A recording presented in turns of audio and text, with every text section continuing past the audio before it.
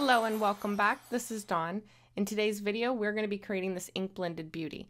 Now, we're going to be using some new products along with some old products, and I'm going to show you how to do this ink blended detail to get these gorgeous results.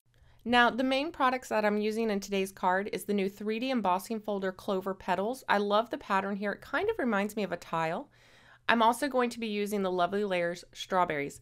Now this creates these beautiful strawberry arrangements along with the leaves and the flowers, and they also have some pottery that you can put these into, or you could even use some of the older containers, but I'm going to be using them as accents for this card, and the star is really going to be this teapot and cup die set. But first I'm going to start with my ink blending, and I'm going to use the Lovely Layers Strawberry set like I mentioned. I'm going to pull off all the dies that I think I'm going to need, and I may pull more just so that I have options, but I'm going to die cut these from white cardstock. Now you could definitely start with a colored cardstock like a light pink and then blend your reds into it. However, strawberries, when they're not ripe, they're kind of a whitish greenish color. So I wanted to be able to include some of that color variation. So starting with white gives me complete control. I'm going to tape those in place so they don't jump around, and then I'm going to run that through my Spellbinders Platinum 6. And I'm going to cut, like I said, more than I think I'll need.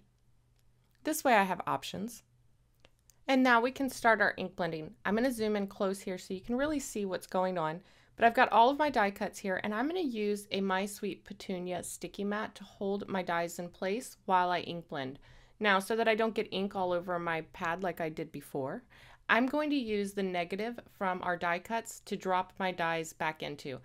Now, I'll still get some ink on the outside edges there if I'm not careful, but this will keep the remainder of the mat pretty clean and free of ink.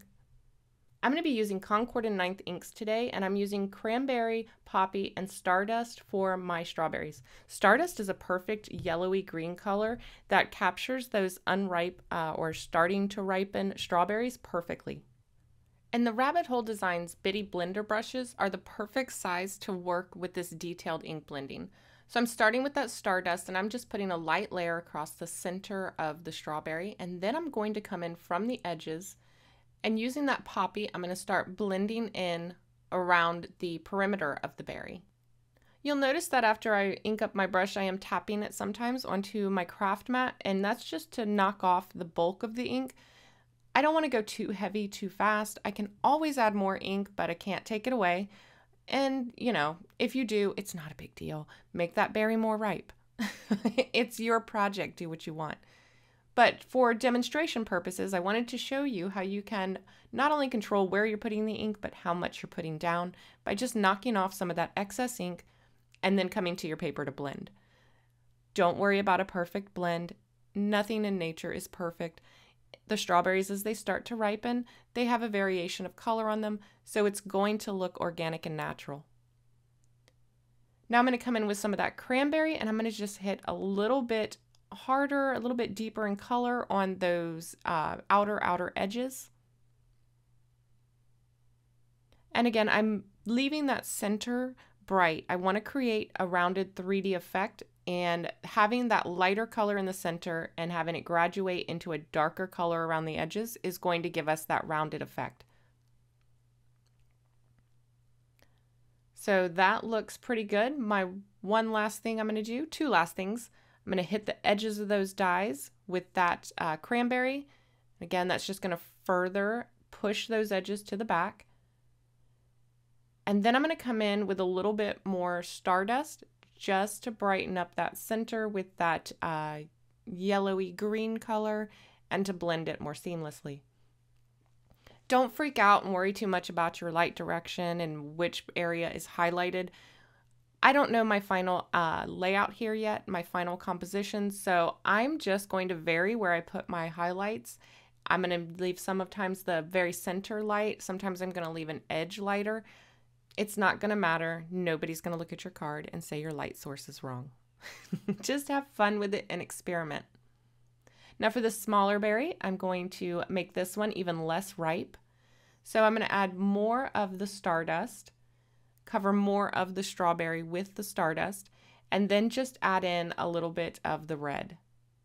This is going to make that berry look like it is just starting to ripen. And again, here you can see why starting with the white paper is to our advantage because we can control how much color we're putting on, and we can control what stage of ripeness the strawberry is. I'm going to repeat this with all of my strawberries, and like I said, sometimes I'm going to vary where I put the highlight, and I'm going to vary where I put the green. Here I'm putting it on one of the edges, and then I will come in with that red and fill in around it. And then once we're done with all of our strawberries, we can come in and put any final touches on them that we want to. So we've got a good idea. We did our first round of inking, and now I'm going to come in with that cranberry, and I'm just going to deepen up some areas. Again, it's not going to do it uniformly or the same on every strawberry. I'm going to put a little bit of depth there where what would have been the calyx of the flower, that little green part that sits on top. I'll deepen that up a little bit, maybe deepen up a little edge, deepen up the bottom there. I'm just further reinforcing that three-dimensional look by adding in some deep darks. And then we'll just repeat this for the rest of the strawberries. Again, have fun with it. Play around with the different areas of depth and darkness. The way our arrangement's going to end up in the end, our strawberries are facing all different directions. So it's going to look more organic and more natural if our shadows and our highlights are a little varied. And once we're done with our strawberries, we're going to move on to all of the greenery for this set. Now, one of the great things about this particular set is they've provided a base image for some of the strawberries that are still on the stem, and then that cluster of strawberries, there's a base image that you then adhere all of the strawberries on top of. And this is great because it gives you a solid foundation to adhere some of those smaller fiddly bits on top of. Again, since some of these are smaller and fiddly, and because they are mostly green, the layers that you're going to see after you adhere everything on top are going to be green. We're going to take a little shortcut here, and we're going to cut this from some Sprout cardstock. This gives us a good base green, and then we can just add some variation using a green ink. Now for these littler caps to the strawberries here, you'll notice that I'm not using it inside the little template there. That's because I want to be able to use the very side of this bitty blender brush. You see here I'm tilting it on my side, and I'm just using the very edge of the brush to come in between each of these little leaf segments. This is going to create movement and depth to the top of that area and make it look like each one of those little segments are separated and they have a little shadow between them. Again, I'm using the very edge of that flat rounded brush. So if you turn it on its side, you get almost a straight edge. You can see there I took almost all the ink off my brush and then just lightly blended over the entire thing to blend all that together. And this is going to live right on top of the strawberry. I'll use some liquid adhesive to adhere that into place. And then that strawberry is pretty much done. I'll repeat this with all of the remaining strawberries. And now it's time to tackle the base here for that cluster of strawberries. Now, I do not want to cover up all of the light green, but the goal here is to create some variations in the green color, just to create some variations of depth. Right now it's very flat, all one color, that light green, and we need it to match our strawberries that we have ink blended. So I'm going to come in with some darker green. This is the parsley, and I'm going to add some shadows. Just again, to add some variation in color. You do not have to go crazy trying to get all of your shadows in exactly the right spot. As long as you have some areas of brighter, lighter green and some areas of darker green, once you add everything on top, it's all going to look very cohesive. And this, again, will just help marry that base image and the elements that you do see with our ink blended strawberries. And you can see here that my blending is not the most finessed. It's a bit rough, but when we adhere all of these pieces on top, you're only going to see little portions of it. And again, it's going to look very cohesive and absolutely adorable. I love this little image. It's so sweet. What I like to do is after I've adhered the strawberries, and this is completely optional, but since we're adhering that red strawberry onto a green base, I'll take the red ink and just ink around the edges of the strawberry to marry that green with that red. It just helps disguise it. Red is the opposite color of green. So when you layer this red over that green, it definitely dulls that green, knocks it back, and it's not as bright and obvious under there. So you can see here how all of these just layer right on top, and this is really starting to come together and starting to look very three-dimensional. For the flowers, I'm just using what's left of that stardust on my brush to just brush a little color on these flowers that I've cut from white cardstock. They are supposed to be white flowers, but I didn't want them so stark and cleanly white that they looked odd with the rest of the composition. So again, a light dusting of color will just help knock that bright white back just a bit. I'll just add the flower centers, which the die cut is included for. I've cut these from Buttercup, and now we can start on the leaves. And just like for the base of that cluster of strawberries, we're going to start with colored cardstock. Here I've cut it from Parsley, and then I'm going to come in and add a little bit of detail using the same color Parsley ink. I don't want a huge variation of color on these. I'm going to use the edge of that brush again here to separate some of the stems here. So I'm just using that to knock one of the stems to the background by darkening it up a little bit. And you can see here now it looks like two stems are crossing over each other. And then I'm going to add a little bit of depth to the edges of the leaves and then some of the little serrated edges so it looks a little fluted. Again, you can do as much or as little as you want here. You just want to add some variation in color so that it will match the strawberries. You don't want these leaves to be solid, flat, all one color because it will look odd when you place them on top of each other. But you don't have to go crazy either. A lot of this you won't see. It'll be hidden behind the teapot and stuff. So don't stress if it's not perfect. When it all comes together, it will all look cohesive, I promise. And here's a look at that finished. You can see here it just adds a little depth and a little movement to those leaves. And like I promised, when you layer these together, they now look like they belong together. See how pretty that is? Oh, so cute. Okay, and now it is time to tackle our teapot. Now I have die cut this from some light blue, I believe this is Aqua Sky cardstock, and this die has debossed lines in it, creating this checkered pattern. Now I want the debossed lines to be darker and the rest of the pot to be lighter. So the easiest way to achieve this is to take a brayer and some white pigment ink, and we're going to brayer over the top of this die cut. Now what that's going to do is it's going to apply the white pigment ink to all the high points of this die cut, and it's going to leave the debossed lines darker. And again, you have complete control over this. You can make this as light or as bright as you want. If you want to add more layers of ink, just dry the first layer, either allow it to air dry or use your heat tool, and then apply another layer of ink. The more layers of this white ink you have, the lighter your pot's going to be. And the more contrast you're going to have between the pot and the debossed lines. I still want my pot to read as a very light turquoise, so I'm going to stop with one layer. Once I'm done, I'm going to heat set this with my heat tool, and that's because we're going to come in and we're going to do some ink blending, and I don't want to just move that white ink around. I want it to be dry.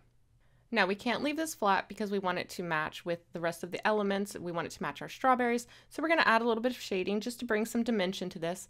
I'm taking that Aqua Sky and I'm going to start building in my shadows. This is a rounded teapot.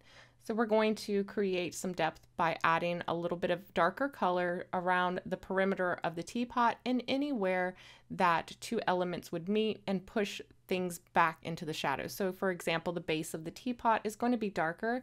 It's going to be even darker than the edges of the teapot. So we'll want to deepen that up.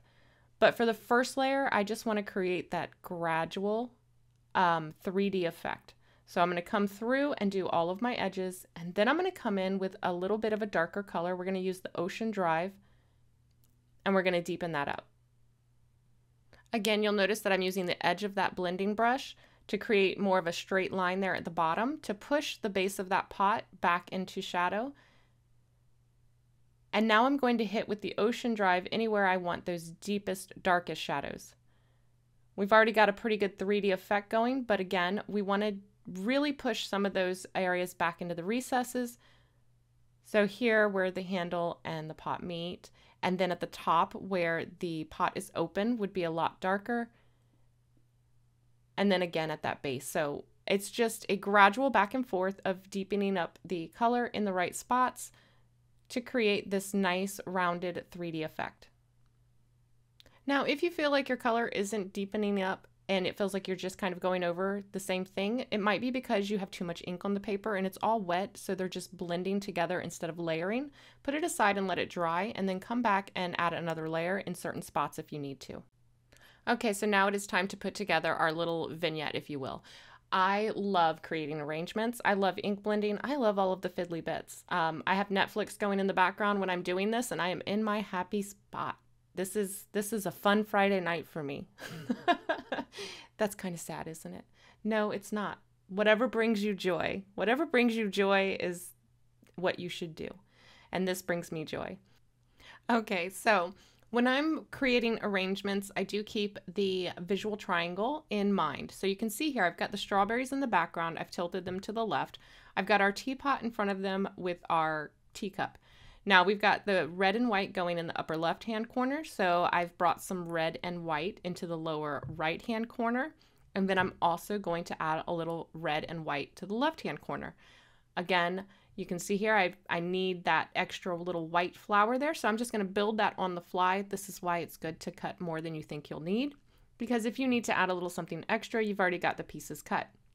I can tuck that back in, and now I have a good visual triangle. I've got red, red, red, white, white, white. So I'm repeating the elements, working in a visual triangle, and I'm also working in threes.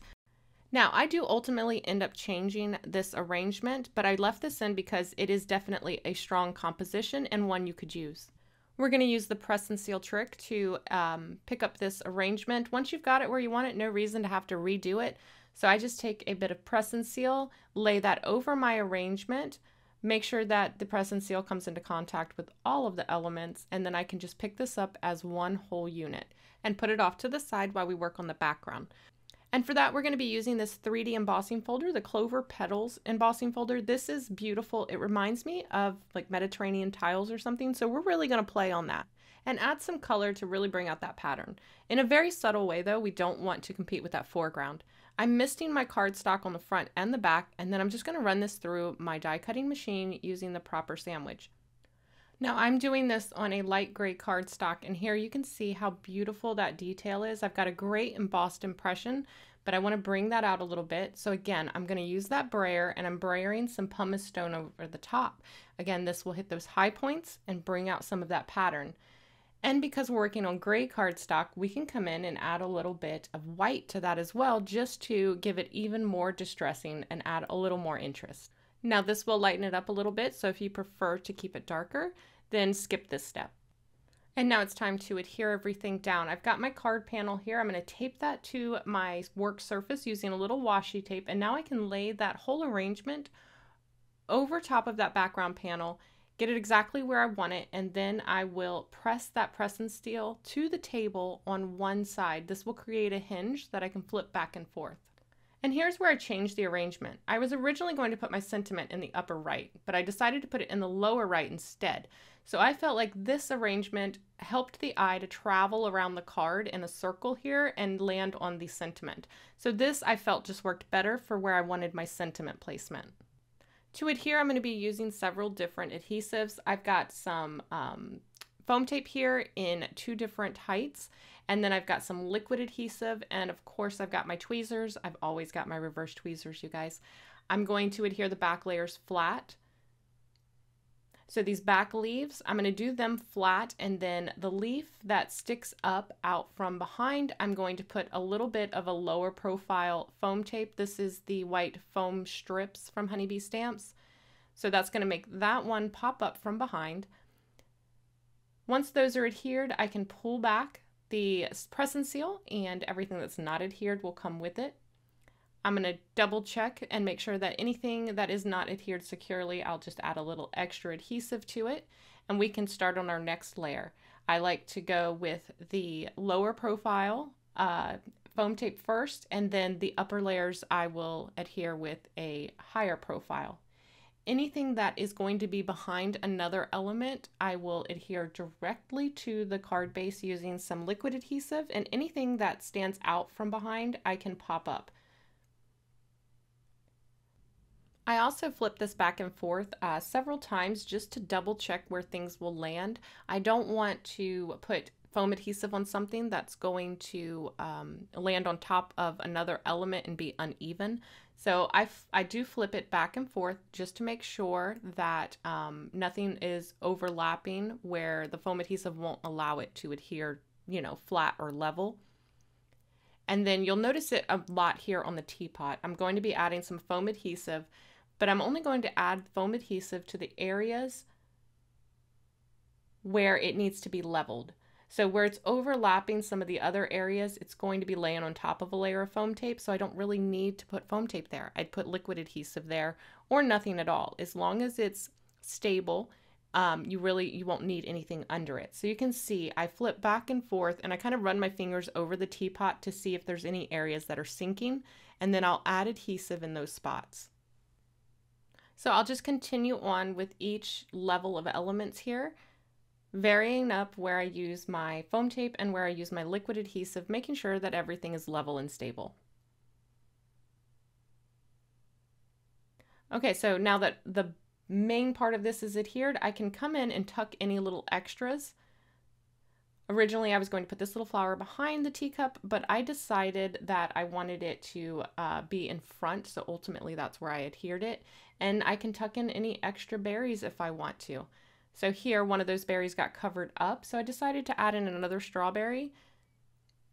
And I think that this helped, again, have the eye travel around the card.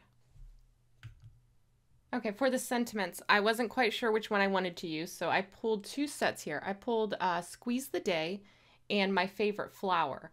I wasn't sure, I still wasn't married to putting the sentiment in the lower left-hand corner, so I'm going to go ahead and stamp and heat emboss both of these and use their accompanying die cuts, and then I will make my decision. So I've stamped them both in Be Creative embossing ink onto poppy cardstock, and I've covered them with Wow Bright White embossing powder, and now I'm just melting that. Then I will use the dies to die cut them out, and now I have a better idea and I can choose which sentiment I want and exactly where I want to place it. And honestly, either of these would look great. I actually really like this one too. I had a hard time deciding, but eventually I chose to go with the You Make My Heart Blossom in the lower right-hand corner. With that adhered, I added a few more details. I added the leaves there on the left side and then a little tea bag in the cup. And then I'm going to trim off any excess that's hanging over the edges and then adhere this to a standard A2 white card base. I really love how this turned out, and I hope you do too. Hopefully you picked up some tips and tricks that you can incorporate into your craft process. Remember, if you're looking for any of the supplies for this card, you can find them in the video description below. As always, thanks for watching, and I will see you next time. Bye.